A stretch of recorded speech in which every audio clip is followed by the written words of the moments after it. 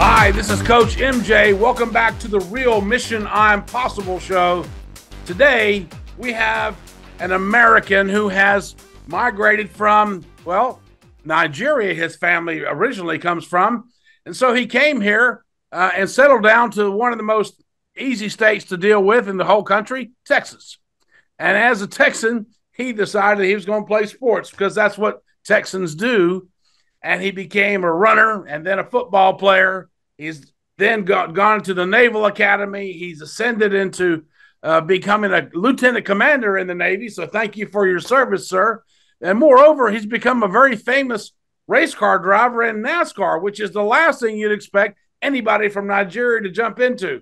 So without further ado, I'd like to invite Mr. Jesse Iwuji, Lieutenant Commander, sir. Thank you for your service. Thank you. Thank you for having me on the show.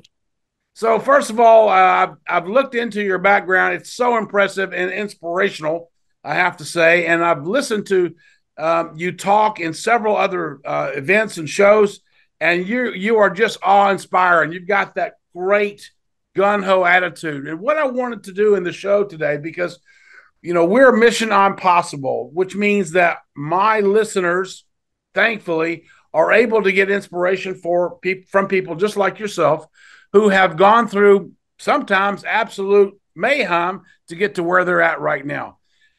Could you give us just a little bit, not the pretty, fairy, beautiful story, but some of the struggles that you faced as a young man and then throughout your journey? Yeah, definitely. So, throughout my journey, definitely have gone through a lot of different struggles to go from Navy to NASCAR.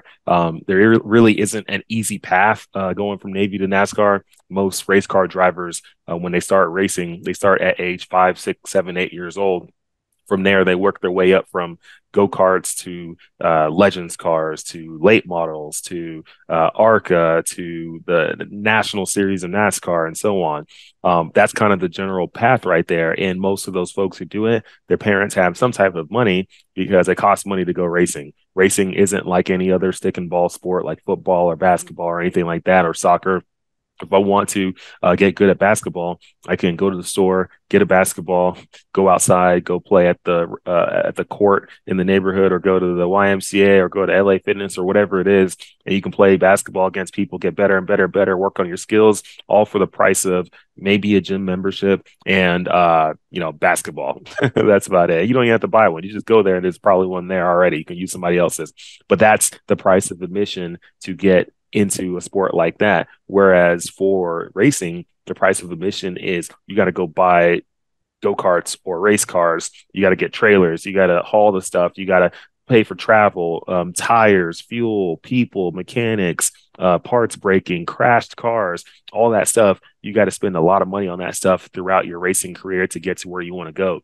There's a lot of kids out there who, between the ages of 6 and 18, they spend, hundreds of thousands of dollars, sometimes even up to $1 million or millions by the time they get to 18 on their racing career just to get it to that point. When I was a kid, I didn't have that kind of money. My parents didn't have that kind of money. They were immigrants from Nigeria coming to the U.S. with absolutely nothing. My mom, she was really, really poor in Nigeria, and she used to fetch fruits off of trees. It would climb up these trees, pull fruits off of them, and take them to the market to sell just to make an extra dollar for her family. And she used to have to fetch water from local rivers and streams near her after school just to help the family have extra water, extra cleaning water, extra cooking water, you named it. And she did that at age 11, 12, 13 years old in middle school, right? I don't know how many middle schoolers in this country are willing to go to the river, fetch water, and bring it back for their family just so they can have some water to cook, clean, and survive. But that's what she came from. My dad, he came from a family that he had like 10 other siblings. It was like 11 kids in the household, in a very small house in the jungle in Nigeria. They had an outhouse for a restroom. They didn't have running water. Electricity worked here or there. Like that's where they came from. And they brought the hardworking type mentality from here to the US and instilled it in me and my brothers and my sisters. And we knew that as we were growing up and as we were going to go reach our absolute top of what we're supposed to become, they instilled this hardworking ethic in us so that we would not take anything for granted, and we would put full 100% effort into everything we did. So as I was growing up, getting into football, which is the first sport I got into, I wasn't good at first. I made the B team the first year and the second year in seventh and eighth grade. And I was about to make the B team again going into ninth grade, but I picked up a prayer book and started praying like every single day. I started doing things outside of football to help myself become better. I was working out extra every single day. I was doing 100 push-ups every day. I was doing 100 calf raises, 100 sit-ups. I was doing all these different things to get better and better because I wasn't good at first. I was getting a football and throwing it up and catching it by myself just to get better at catching the football. I was doing all these things so that eventually I could make the A team. And in that ninth grade year, I made the A team. The very next year, in my sophomore year, I was on the JV team starting, and I was doing well. And I was catching passes instead of dropping them. I was scoring touchdowns. I was making tackles. I was getting interceptions. And then going off to 11th grade and 12th grade, doing the same thing, getting better and better.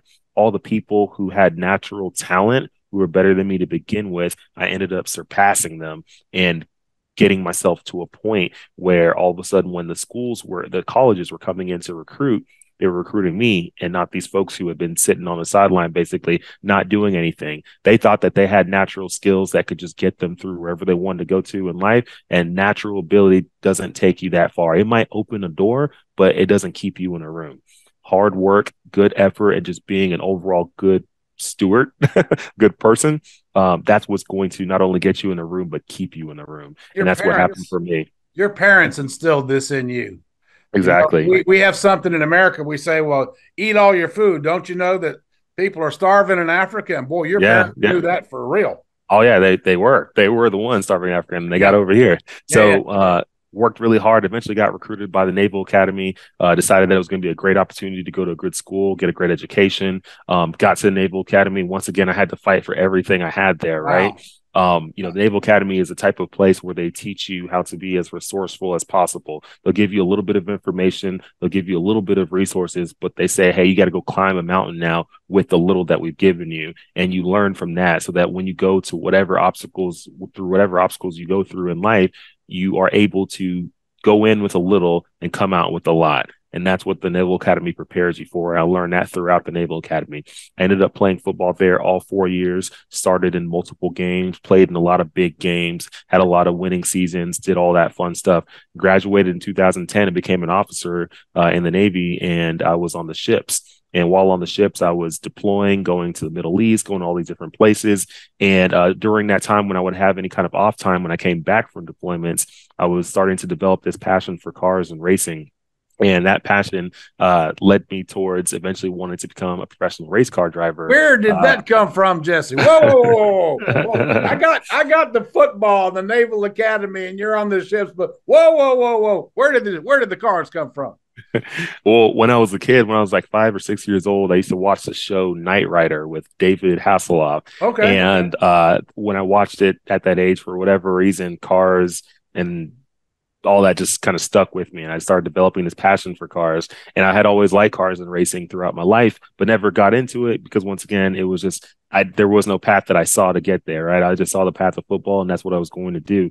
But now that I had graduated from the Naval Academy and football was over for me, I needed that next exciting thing to get into. So I thought, I'm like, hey, I finally have a little bit of money now. I'm an officer in the Navy. I can pay for this. But why don't I just, get some sports cars and take them to tracks and do these car enthusiast type track days where anybody can bring their vehicle on track. So I was doing that in 2011, 2013, 2014. And after a few years of doing that, eventually one day I was just sitting in a room and just made this crazy decision that I wanted to go after pro racing. And I didn't know really kind of what direction to go, how to make it happen. But the one thing I did learn from the Naval Academy was, once again, how to be resourceful and how to basically take a little bit and make a lot out of it. So I used my research skills to start researching and putting together, in a way, kind of like a business plan on how to get into racing. And then I started following these different steps that I put together. I started researching. I started gathering information. I started finding money. I started creating money from starting my own small business. I was doing all these different things to create what was necessary to be able to go the long distance, to go the distance and get into where I wanted to go. And through a lot of grind, through a lot of effort and a lot of faith, was able to slowly put all this together and basically get myself into lower levels of racing, like racing late model stock cars And then from there, moving up to like the ARCA series, the NASCAR Truck Series, now the NASCAR Xfinity Series. And it's been a crazy journey to get there. A lot of tough battles throughout that whole time. I mean, many times where I ran out of resources, ran out of money, ran out of contacts, ran out of this, ran out of that, but just never quit. Just continue to push forward no matter what, knowing that the very next day, you never know who's going to walk through the door, who's going to call, who's going to email, what's going to happen that's going to all of a sudden extend my runway and continue to allow me to go down this journey. You are a movie. You are a movie. I mean, I saw like the Bobcat, what was the bobsled team in Jamaica? Yeah, you surpassed it already. And now you've got a business with NFL Hall of Famer Emmitt Smith. What did you say to him to get him to put his money in there? Yeah. So, talking with Emmitt's been the type of person ever since, he's been done with his football career. He's been looking to create these different legacies, create these different, in a way, systems, right? Opportunity generating systems where we can create something that can build not only us, but build people around us, build people that we bring in, build them up, make them better than what they came in as, and then be able to basically allow for them to open up or allow opportunities to open up for them, whether it's with us or other places, you name it. And the only way to do it is to have the right platform. And that right platform was by starting our own race team. So 2022, we debuted our NASCAR team together and ran all of last year. We had a lot of ups and downs. We went through all different kind of things because that's what happens in small businesses. You're an entrepreneur, you start a business, you have good days and you have bad days, but we always continue to fight through everything. Got through it all and was able to execute all year long. Now we're going into 2023 and we look forward to having a great year again this year. So I've been trying to follow your story ever since you started talking. One, you didn't take a breath when you were talking. Two, I don't think you took a day off. You never rested on your laurels, and you're always looking for the next big thing, which I just think is incredible. I know so many entrepreneurs, including myself, who maybe had something in their mind. They hit the pinnacle, they hit the mountain, and they didn't take that next step to go for the next hill. They might have just coasted for a while. And you don't seem like the type of individual that you've done that. I very much would like to hear you narrate, if you would please, your own take on visualization and your own experiences on affirmations, visualization, and dream boards. Yeah, visualizations, affirmations, all that stuff is very, very important, especially the visualize part, right? I always tell people, when you have a big goal, big dream, there's some place you want to go, a destination you want to get to, something you want to achieve. It all starts in your mind. You have to clearly see, you have to clearly visualize yourself achieving whatever that is. And it has to be something that I always tell people, it has to be God-given. It can't be just some random stuff you just make up on any instance. Like when I was sitting in my room and I had this vision of myself becoming a race car driver, I just wasn't sitting there and just randomly made up some thought. It came to me. This is something that came to me multiple times. And finally, while sitting there in a room, it hit me again. And I was like, I think this is what I'm supposed to do. Like this just keeps coming to me over and over and over. And I just kept seeing myself walking out through driver intro, seeing the fans, seeing the crowd, everybody waving, cheering, all that stuff, getting ready for incredible. Hop into a race car. I saw it. Unbelievable. And of course, amazing story again. And so you go downstairs and you go, Ma, I had this vision. I'm going to be a race car driver. How does that go over? Well, when I called her and told her that, my parents didn't really understand why I wanted to do it because no one in the family had ever gone down the path of motorsports. So it wasn't a thing in Nigeria, right? The only racing we do in Nigeria is foot racing. So that wasn't going to be a thing, or that wasn't a thing that was normal for us. But they knew that if I did put my mind towards something, that I could actually go and achieve it. So they didn't try to stop me. They tried to steer me a few times to say, hey, maybe do this. Hey, you look like you're pretty good with business stuff. Why don't you just go the business route? This and that. I'm like, no, I'm going to race. I saw it. I'm going to achieve it. Wow. That's just terrific. And I'm so blessed to have finally had the opportunity to speak to you and hear you and see you. I feel like I've just been through an incredible, entertaining, and riveting show because you have inspired me to look at the way that I do things and other people do things, because you've taken it. You said a step-by-step program that you created in order to be able to find money, get money, make money on your own, and attract money. Could you take us a little bit through your system?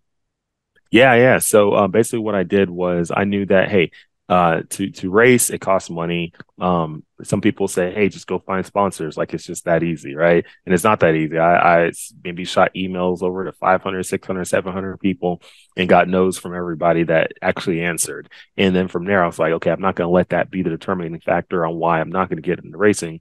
If they're not going to sponsor me, I'm just going to go sponsor myself.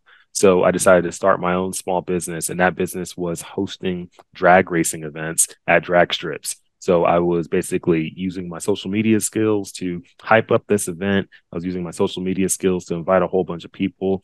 They would pay spectator fees, racing fees, pit crew fees, you name it, pay all these different fees to get into the event.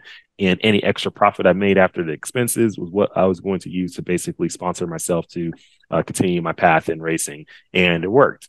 First year, I probably profited maybe $50,000. The next year, I profited like $100,000+. So that was enough at that time to sponsor what I was doing in racing.